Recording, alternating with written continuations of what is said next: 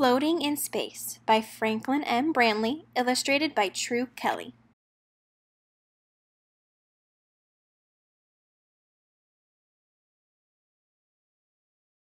Jump up! Jump as high as you can! You can't go very high because Earth's gravity pulls you down.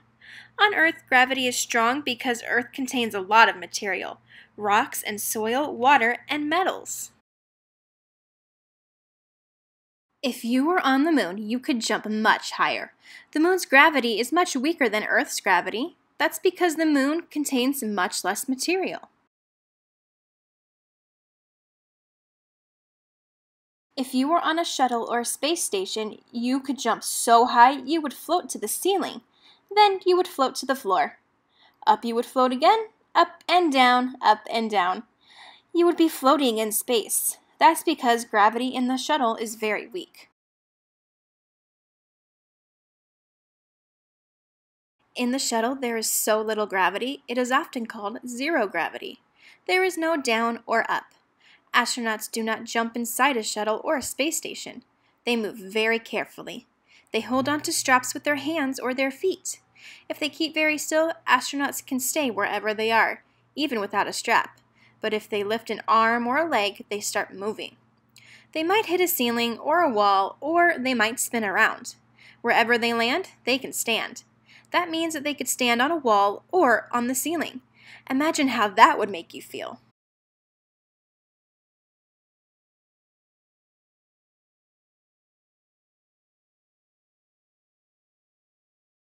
Here on Earth, astronauts are used to standing on the floor, just as you and I are.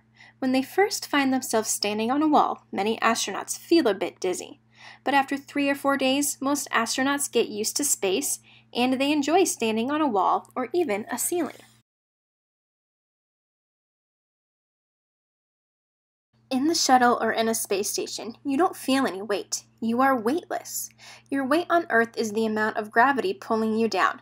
If you weigh 50 pounds, the force of gravity on you is 50 pounds.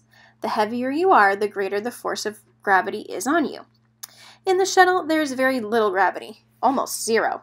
So there is very little weight, close to zero. That's why it's easy to move. Also, it is easy to lift things, even if they would weigh a ton or more on Earth.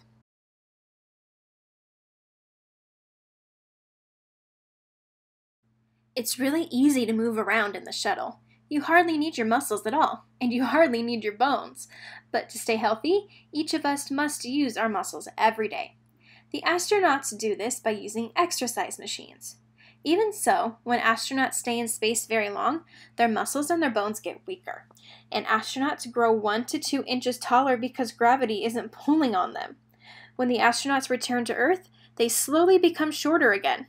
These changes cause backaches for many astronauts.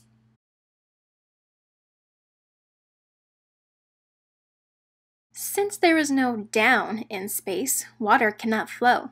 That means drinking is through a straw, and using the toilet is somewhat different.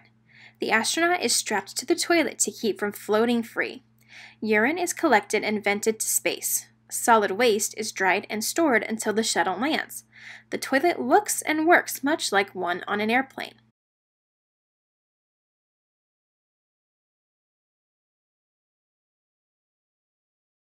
Some of the food astronauts eat is dried. The astronauts mix these foods with water and then heat them in the microwave oven. They often eat food with thick sauces that help the foods cling to the tray.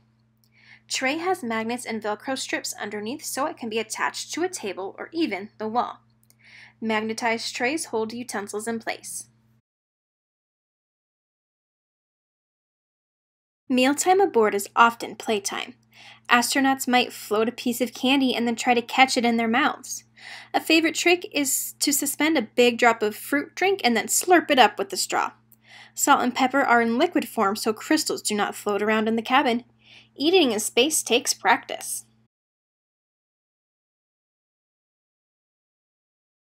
All the food for the astronauts must be carried aboard the shuttle, but water is given off by the shuttle's fuel cells as they make electricity.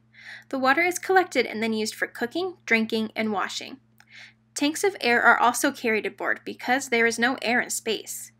The inside of a shuttle is filled with air so the astronauts can breathe. Outside the ship, there is no air, so astronauts must wear spacesuits and breathe from the air intakes that they carry with them. Portable life support backpacks carries enough oxygen and water for 6 hours. Underwear is spandex mesh with cooling and ventilating plastic tubing woven in. Spacesuit is bulky because it is made of many layers. Pressure gloves with molded rubber fingertips to permit sense of touch. Oxygen flow adjuster. Notebook. Snap-on visor protects against particles and UV radiation. Communications caps with microphone and headphones under the helmet. Bubble helmet.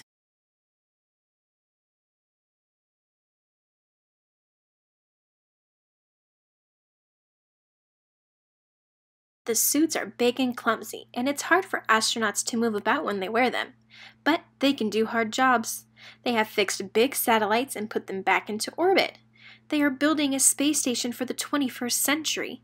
They fasten together big sections that are carried into space aboard shuttles.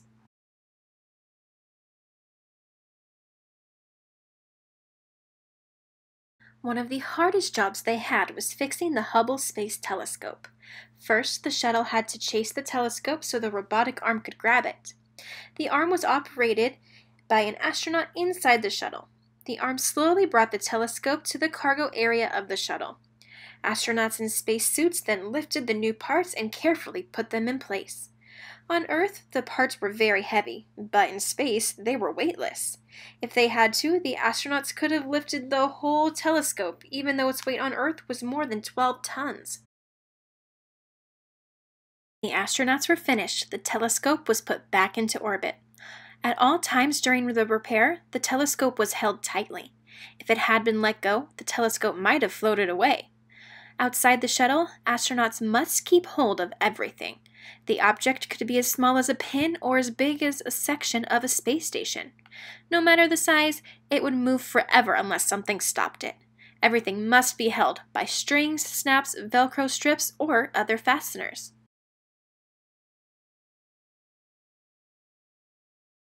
An astronaut easily lifts a 600-pound replacement part for the Hubble telescope.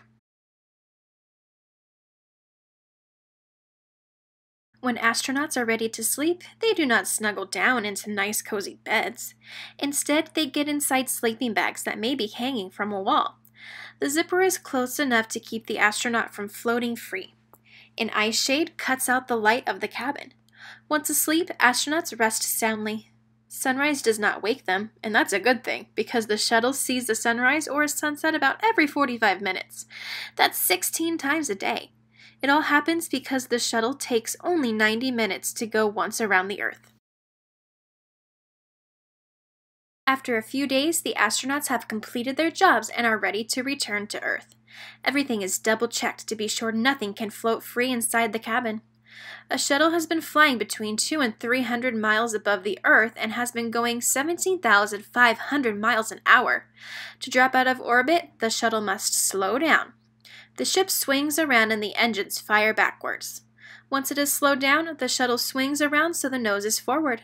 The bottom of the ship is towards Earth, where it will remain, preparing for re-entry. In orbit, jet thrusters maneuver the shuttle in space. S-turn, now traveling tail first. Retro fire, 1 hour from touchdown. Engines fire for 2 to 3 minutes to reduce speeds by about 200 miles an hour. 175 miles to touchdown. Orbiter turns to nose first position. 60 miles and 5.5 minutes to touchdown. The shuttle eases in towards Earth.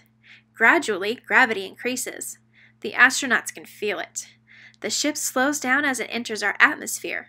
The shuttle becomes a glider, an airplane without an engine. As it speeds through Earth's atmosphere, the ship heats rapidly. Parts of it get red hot. The shuttle comes down in a long, long glide.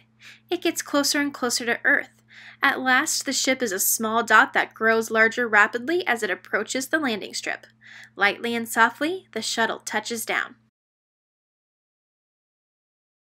Astronauts take a while to get used to gravity. Then they step out of their ship. Their mission is complete.